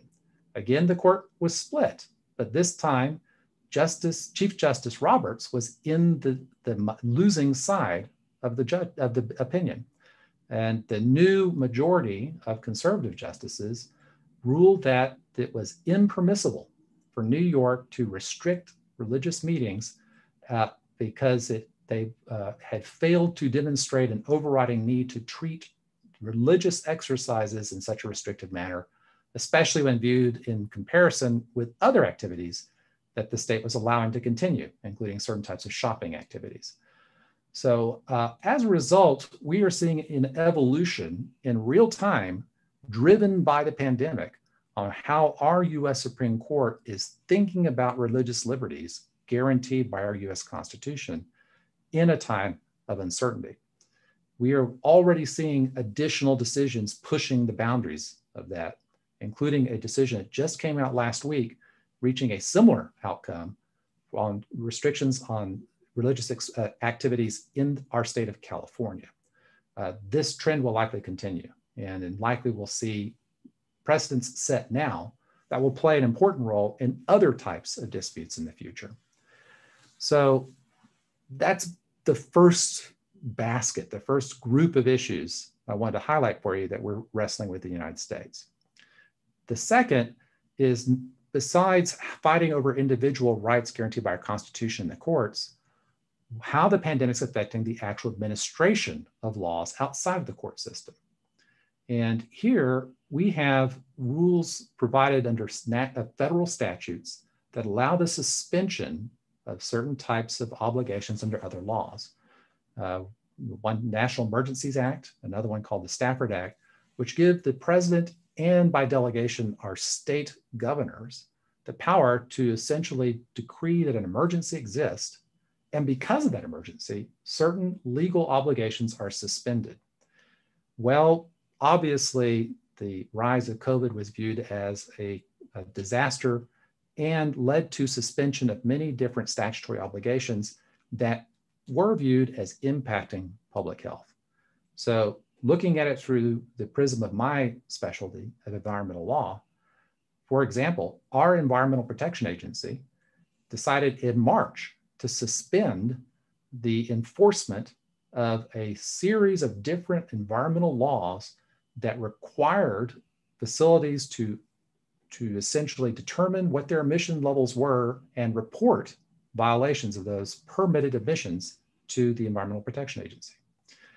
That essentially led to allegations that the agency had effectively suspended environmental protection because of COVID. Now, the justification the agency offered was that a lot of these facilities simply couldn't satisfy the needs of the law because the people they need to do it were not reporting or wouldn't show up, or they were putting themselves at grave risk by doing it. So essentially, the policy was designed to tell facilities that they had to do the best they could, but that the agency would not enforce except on a very case-by-case basis. Immediately, that led to a firestorm of litigation. 9 different states sued, multiple environmental organizations sued, and that battle played out in the court, and it's still playing out in the courts. EPA has withdrawn that waiver as of May 31st, but other state agencies are still waiving environmental requirements because of the pandemic. The Railroad Commission in the state of Texas, for example, which for a long, mysterious history is the agency in our state that regulates oil and gas operations. Why it's the Railroad Commission is difficult to explain, but nonetheless, they are. They tried to suspend environmental obligations and were told by a court just this week that that was a violation of law. So we are still determining to what extent the executive branch, in a time of uncertainty with a pandemic, can essentially say, we will not enforce the law because the risk of enforcing the law is greater than the risk that the law is designed to forestall. That is likely to continue until the pandemic is fully abated. And we're not likely to see that for at least another 6 months. So with that in mind, the third and final area I was hoping to talk with you about, I've talked about how rights are being tested in the courts during a pandemic. I've talked about how laws and rules are being suspended outside the courts during a pandemic. Now I'd like to talk about the courts themselves. And just as Justice McKenna outlined from her background in the state of Hawaii, I'm coming and speaking to you from the state of Texas, which is the second largest state in the United States. It's a combination of very industrial operations in certain parts with a lot of oil and gas production, along with vast open rural areas that are predominantly ranching and fairly low industrial activities. As a result, the judiciary has to juggle between dealing with a very large terrain with very few people. At the same time, they're dealing with very densely populated urban areas with a lot of cases in the docket. So as a result, as Justice McKenna pointed out, we are innovating, we're experimenting. Now, the most important thing is our Supreme Court, the Texas Supreme Court, has said no trials until March of next year. Now, that is directed towards criminal trials, and it's directed towards in-person trials. That does not forestall the possibility of doing trials by video. And we are seeing efforts certainly to do hearings by video. We are seeing some experimental trials being done by video, which are being viewed as success. But it's also very clear that attempts to try and have in-person courtroom trials with COVID protections and social distancing have been very mixed results. We had one trial in our eastern portion of our state where 7 people in the trial were diagnosed as being positive for COVID by the time the trial was halfway over. So they had to cancel the proceeding. So there's a great deal of caution at this point. I think you're going to see greater emphasis on building the infrastructure to do things remotely. I think Justice McKenna was exactly right that this is only the beginning, because some of the advantages of doing it this way, particularly when you're dealing with parties scattered over a large state, make a lot of sense. And it seems to work, but it only works in certain things. And as part of my story as to how things are going in Texas with the judiciary and COVID, criminal trials are different. And in particular, we have one example of what has turned out to be the longest felony criminal trial in Texas that has been directly impacted by COVID. Bear with me as I tell a little bit of a story. This is a trial that deals with an explosion and a fire at a chemical plant near Houston. The plant was called Arkema Chemical Corporation, and it stored very reactive chemicals that essentially exploded and burned fiercely if you didn't refrigerate them below a certain temperature. Well, 3 years ago, we had a hurricane by the name of Hurricane Harvey that dropped nearly 1.5 meters of rain on top of Houston over the space of 6 days. There was so much accumulated water on the surface of the earth in the region of Houston, the city where I'm speaking to you from, that they actually measured the crust of the earth deforming under the weight of the water because it was so much of it piled up on it. That backup of water caused the Arkema chemical facilities generators to fail. It caused the refrigerators to short. They tried everything they could to move the chemicals to a safer location, but couldn't. And as a result, exploded and burned for days. The fumes from that explosion drifted over outside the facility and allegedly caused multiple people in the surrounding neighborhood and police officers to report to the hospital for injuries to their breathing. That led our prosecutor in Houston to bring criminal charges against the company. It was the first very high profile, extremely important legal trial that started in February. And I think you can guess where this is now going. We were halfway through the trial. I was monitoring the trial and offering, just because I was curious about the legal issues involved, when COVID suspended all judicial activity. They tried to reschedule it at least once a month for the next several months and couldn't do it. We eventually didn't resume trial until 6 months later in September. That trial had to be moved out of the courthouse and was moved to a stadium in South Houston, where the jury was sitting in a large convention hall, every member in a chair spaced by about 3 meters away from each other. The entire trial team was scattered around the similar distances around the room. It was the oddest trial I'd ever seen. They were able to broadcast the trial by video so the public could watch it, but they could only watch it remotely for the same reason, the COVID protection. And as a result, if you wanted to watch the trial, you had to travel to a courthouse several miles away to watch a television monitor. But it seemed to work. The trial ultimately led to a dismissal of the charges for lack of evidence, but more importantly, it set a template. It showed that despite great odds, it was possible to have a trial in these kinds of circumstances. My guess is that we're going to look to these kinds of trials, and it's not just Texas. Other states, obviously, throughout the United States have had to wrestle with the same issue of dealing with criminal trials that were in process when the COVID epidemic hit. And take what lessons we can learn from them about how you can still go on with a trial, even in a situation where you have to maintain protections, masks, and social distancing. So stay tuned. That is probably going to come back into play fairly soon at some point, because there were several other non-criminal trials suspended that are going to have to figure out what they want to do. So last and final point. I kind of talked about 3 big issues. There's one sort of postscript that I can't resist mentioning. And that is, I mentioned the vaccines that are being rolled out in the United States. Those are actually planned to be distributed starting on, if not tomorrow, certainly by Monday. But there's only a limited number, and that number is being allocated on a state-by-state basis according to criteria established by each state. Right now, most states are going to be inoculating health workers and extremely vulnerable populations, the very old, people who are in institutions. There has been no information that I've heard about how the judiciary is going to be viewed as a critical institution that merits early inoculation. Now, it may be a moot issue, it may not be relevant, because frankly, a lot of our particular federal judges are in categories of our population that are at risk because they tend to be above a certain age, or they might have certain other conditions that make them at higher risk.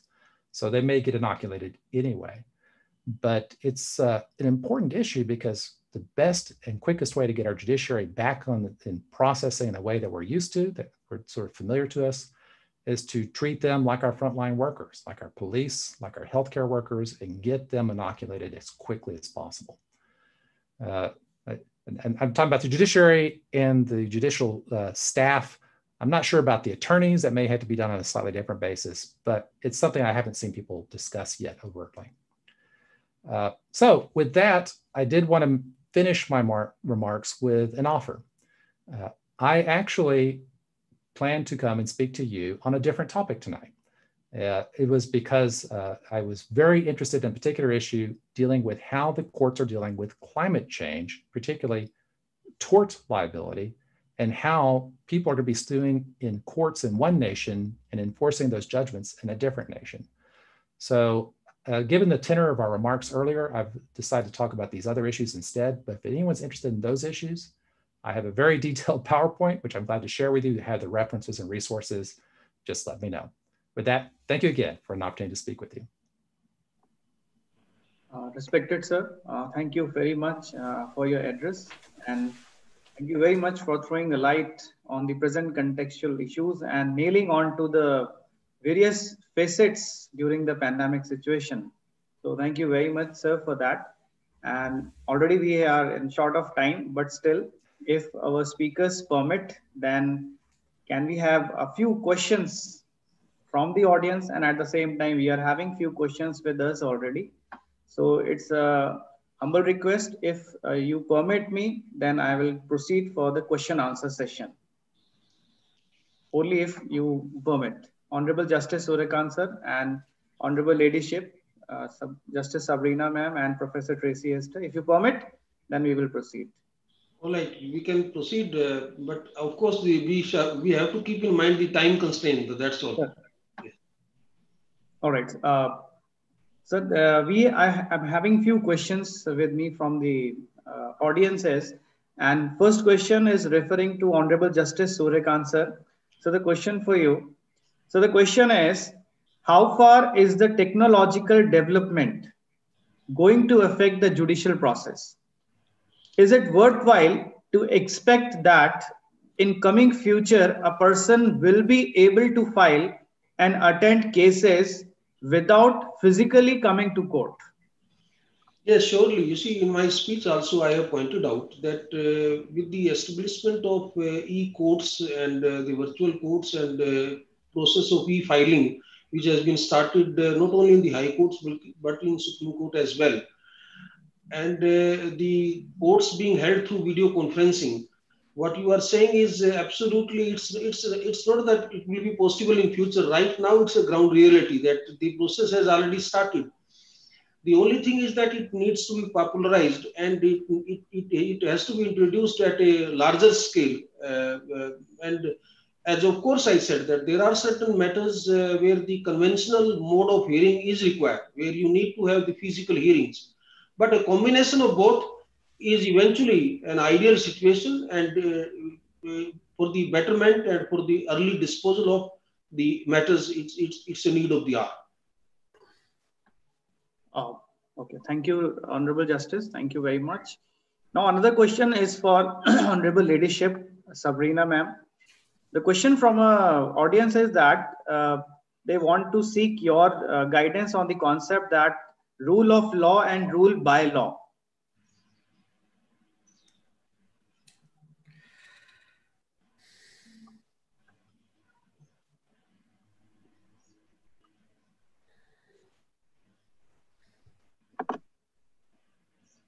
Honorable Ladyship, you need to unmute yourself. Lady, madam, unmute. Yes, so sorry. That is a very interesting concept. I know it's been, it is discussed sometimes.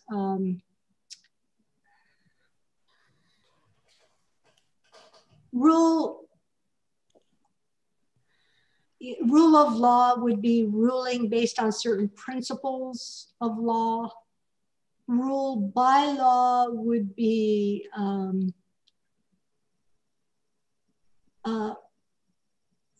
I've heard it being used as a it's ruling via laws that are being laid down by the supreme lawmaking authorities of that jurisdiction. But candidly, I haven't really thought it through. So I'm going to toss it out to anyone else that wants to answer that. Perhaps Professor Hester, do you have a sense of that? I was actually hoping you'd tell me. Thank you. Thank you, Your Ladyship. Now, there is one more question for Professor Tracy Hester to you. Sir, how you see that whether there is an environmental jurisprudential paradigm shift during the pandemic situation? How you see on that?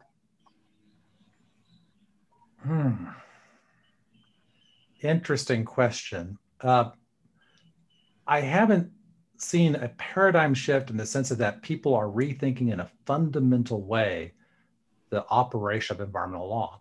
It's been more couched as a sense of suspension, that there's a moment in time where because of risks and unusual circumstance, certain aspects of environmental law need to be set aside. And then some others not, that there are some critical ones that should be preserved. Having said that, because of the pandemic, we are seeing certain types of decisions being made about resources that could have longer term effects. It's not a jurisprudential issue as much as which environmental values take priority. So for example, you would see much more attention being paid to environmental health concerns related to the potential exposure of populations to chemicals that might increase their risk for the disease. One of the issues I'm seeing a great deal of debate about right now is whether or not exposure to certain types of fluorinated pollutants actually reduces the effectiveness of the vaccine that's now being prepared to be administered next week. And as a result, a lot of attention being paid to that being the environmental legal issue that needs to be resolved. As a result, other issues such as degrees of protection scored to certain types of endangered species seem to have been pushed to the back of the list. I don't think that's a permanent change, but it's going to take time to work that through.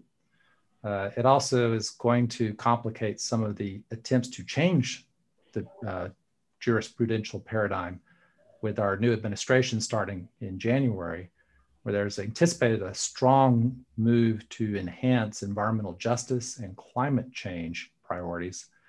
If we're still wrestling with COVID and we're still wrestling with suspension of environmental resources, we're gonna have to figure out how we can do both of those at the same time. And that's gonna make it harder to do it either at the same time. Respected sir, thank you very much. And due to the paucity of time, I'm restricting myself, and though I'm bundled with the questions, there are a lot of questions come up for you, and then we are restricting ourselves for the question answer session for here. Now I humbly request our respected Dean sir for the vote of thanks, please. Thank you very much, Dr. Avnish Bhatt. So now it is my proud and pleasant duty to propose a vote of thanks to the jurist speakers of the day. At the outset, I express my greatest gratitude to Honorable Lordship, Mr. Justice Suryakant sir, for sharing his valuable time, for sparing his valuable time and enlightening us with juristic thoughts and words of wisdom on the topic of rule of law and access to justice in the age of uncertainty. Sir has very nicely elaborated upon the concept of rule of law and traced the history and meaning of the rule of law during different periods of the ages. And then sir has very, very nicely has talked about the rule of law applicable during the period of uncertainty which we are facing all these days. Lordship, your inspiring words and advice will always inspire my students and academicians present in the webinar. So on behalf of every one of them, I wholeheartedly, with folded hand, thank you very much for sparing your valuable time and giving this opportunity to hear you and to abide by you. Thank you. So, further, I take this opportunity to wholeheartedly thank Honorable Lady Justice Madam Sabrina McKenna from the Supreme Court of USA. Madam, you have been, you have spared your valuable time. I understand it's very precious, but you have come here. So in this evening hours, so we are very much grateful to you. Apart from that, you have very nicely compared the concept of rule of law and access to justice in India and America. So, and you have very lucidly and comprehensively brought the different percepts of the rule of law, which will always enlighten us here. And for that, I'm very much grateful to you that in India, we say with folded hand. So with folded hand, madam, I thank you.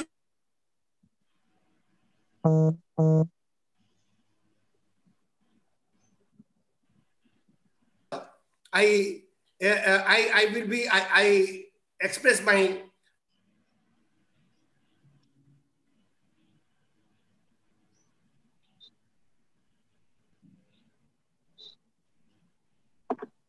in different jurisdictions, particularly on the environmental law and other aspects. Sir, you have an intellect on this particular aspects will always remind us that to apply it in India, we will also I'm very much thankful to you for being here with us. So again, I'm very much thankful to you.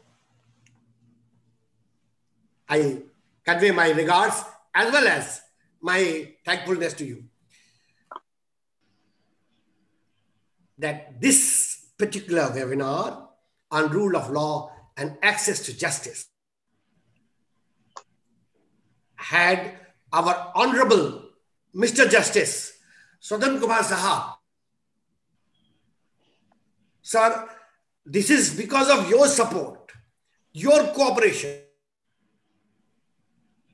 your guidance that we are all here. And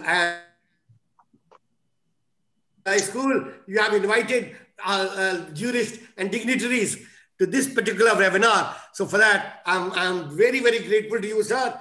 And please keep blessing at this university so that we can continue with our I convey my highest regard and thankful to Honorable Mr. Justice Kumar Sahab. Authorities could not be present here. That the sole reason is that the failure is here, and that is why many of our friends and others, they could not connect. But they have supported us, they have cooperated with us, and even sometimes guided us. Also,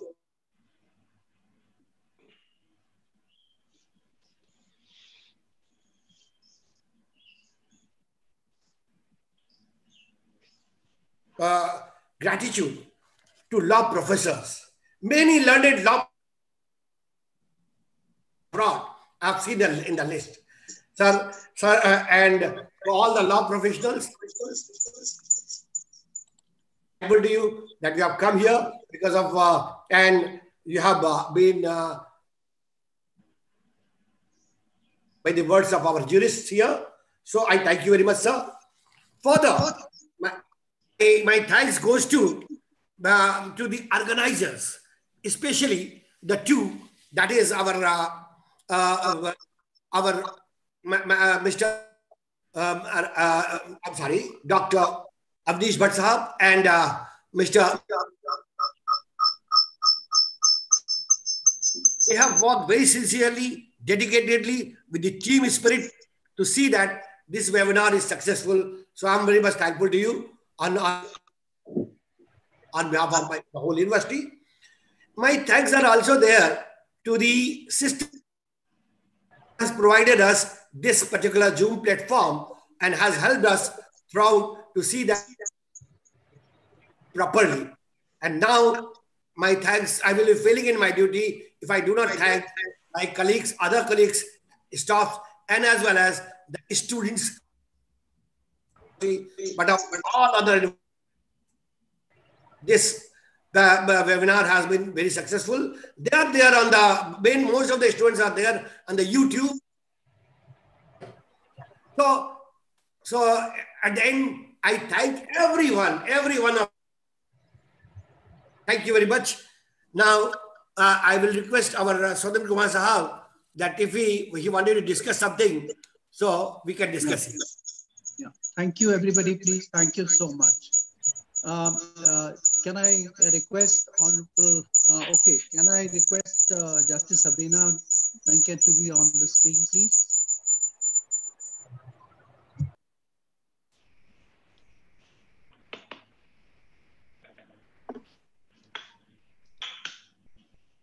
Okay, are you Sabrina there?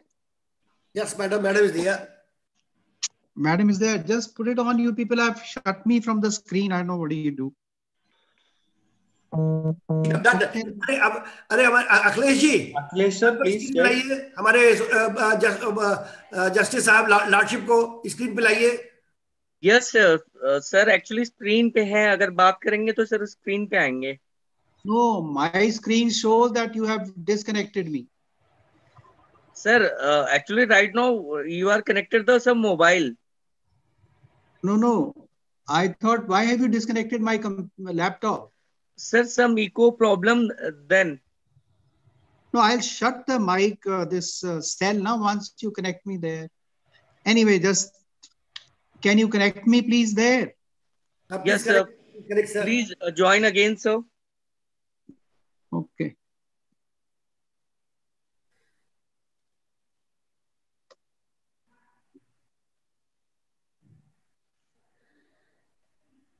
Sir, other participants can leave. Yes, other participants can leave. Yes. Please do. Thank you, sir. So if you can request all other participants are requested to please leave. Meeting is over. Just we are having some discussions with our learned jurists here. Dear students, please leave the meeting. Akhilesh sir. Please, please ensure that all our other guests should leave it. Sure, sir. Sure. Only the main guests.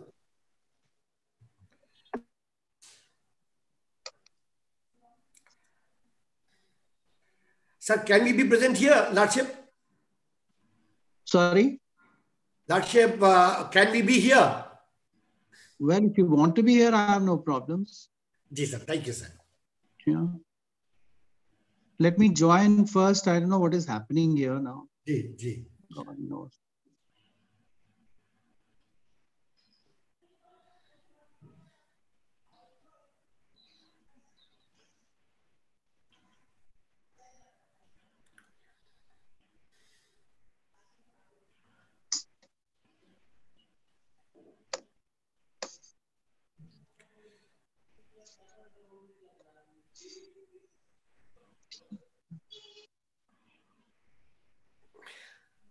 Dear students, please